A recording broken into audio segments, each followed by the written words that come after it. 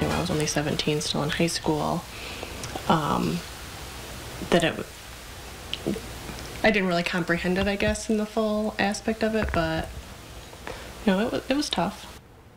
Two families continue their search for justice as a double murder remains unsolved. Good evening.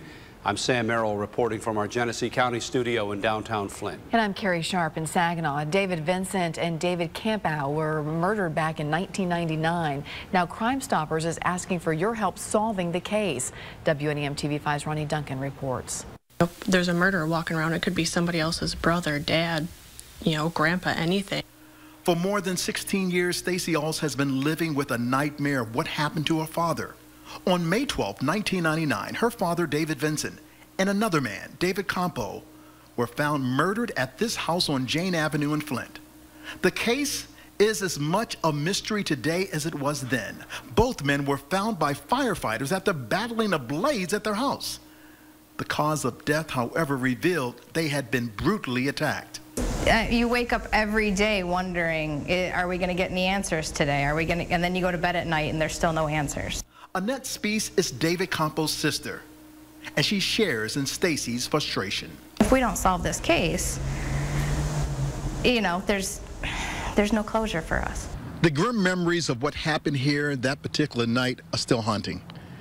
And you're talking more than 15 years later, and the family is still searching for answers. How often do you wake up hoping that the nightmare that you've had to go through the last 16 years will have closure? How many days do you wake up hoping that you'll get that phone call? Oh, every day. And that's where Crime Stoppers is stepping in. If anybody saw anything, if they've heard anything over all of these years, if something is ringing a bell or they just can't live with themselves knowing that they have information, we need them to come forward. Crime Stoppers is offering a $2,500 cash reward at 1-800-SPEAK-UP to any anonymous tip that leads to an arrest. Meanwhile, a daughter and a sister have a personal plea that must be heard. Anything that would get us closer to knowing what happened, who did this, why they did it, anything. If you know anything, if you've ever heard anybody mention the smallest thing about my dad, David Vincent, or the other gentleman, David Campow, call Crime Stoppers. In Flint, Ronnie Duncan, WNEM TV5. So if you have that information about this case, call Crime Stoppers. Here's the number, 1-800-SPEAK-UP.